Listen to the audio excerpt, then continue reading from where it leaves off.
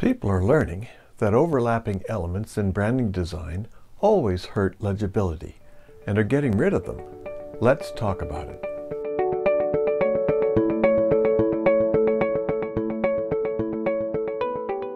Shadows are outlines on signatures. Even when drop shadows are done properly, they generally do not make for easier reading, as there is more for the eye to take in and decipher. Drop shadows are a kind of overlapping, and as such, do not add to the ease of reading. Sooner or later, clients will realize this and will want cleaner, easier to read type in their identities, as we see in the following examples. Number 1. The Campbell's script word mark was designed clear back in 1869. It has served them well. Then in the 1990s, someone decided to give it a black drop shadow, no doubt to boost legibility. It did not last long, as they saw that legibility was lessened, not improved. Number 2. Hershey's use of dimensional type on its labels is another example of someone's good idea that turns out to be bad. Number 3. The Hertz heavy drop shadow was an attempt to make yellow have contrast against black. The yellow bar underneath the new signature is much better. Number 4. Hobby Lobby's orange type with white halo plus blue border and a shadow made a very complex signature. Their simpler signature is so much easier to read. Number 5. Even with Little Caesar's much smaller black signature compared to the outlined orange one, it is easy to see which gives greater clarity. Overlapping elements inherently work against instant readability. Identities are usually improved when overlapping is omitted. Number 6.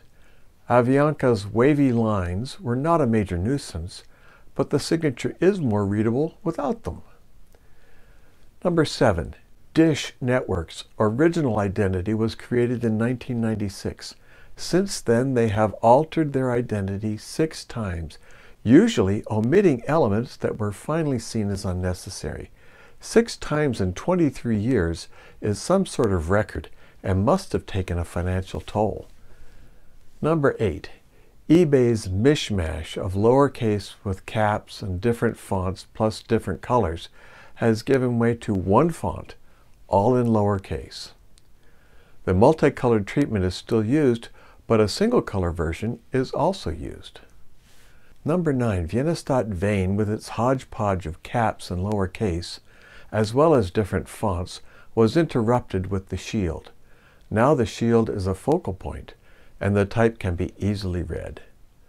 Number 10. Tessort's former logo came across as a hexagon with a two-tone stripe that was actually supposed to be an isometric black cube with a turquoise stripe around it. Their new logo with a gradient can also be shown in a single solid color.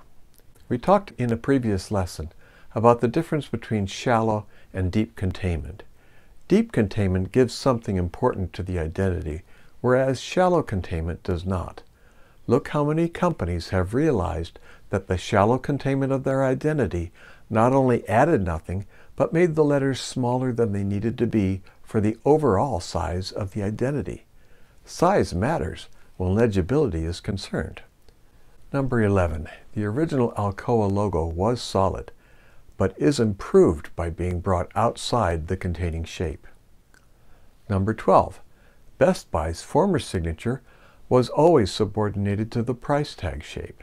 Now it is freed, and the price tag logo is subordinate to the signature, as it should be. Number 13. The oval around the boot signature added some mass, but little else. Now the word mark has undergone a few modest refinements and can be bigger in the same space. Number 14. Eventbrite's signature can also be bigger in the same space without the containing shape. Number 15. JCPenney's signature was dwarfed inside that square. Now it is free. Number 16. MasterCard's identity is cleaner, with the signature separated from the logo. Number 17.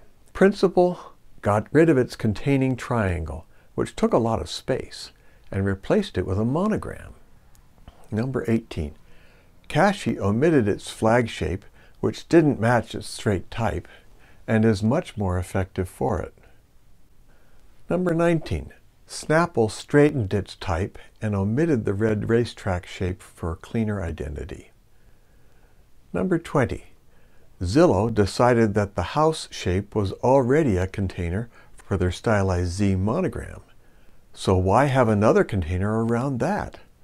Besides, the former logo could remind someone of a house being swept away in a tornado. Getting rid of that was also a smart move. Number 21. Rexall's heavier word mark is a big improvement over its former tightly contained identity. Number 22. WNBA's monogram was so tiny inside its containment that it was often illegible. This redesign is a major improvement. As we have seen, drop shadows on type or containment that adds no benefit are both types of overlapping that make identities less legible and therefore less effective. There is a smart move away from such things. For more information, go to logodesigntheory.com. If you found this useful, be sure to like this video, subscribe, and share this with anyone who needs to know more about logo design.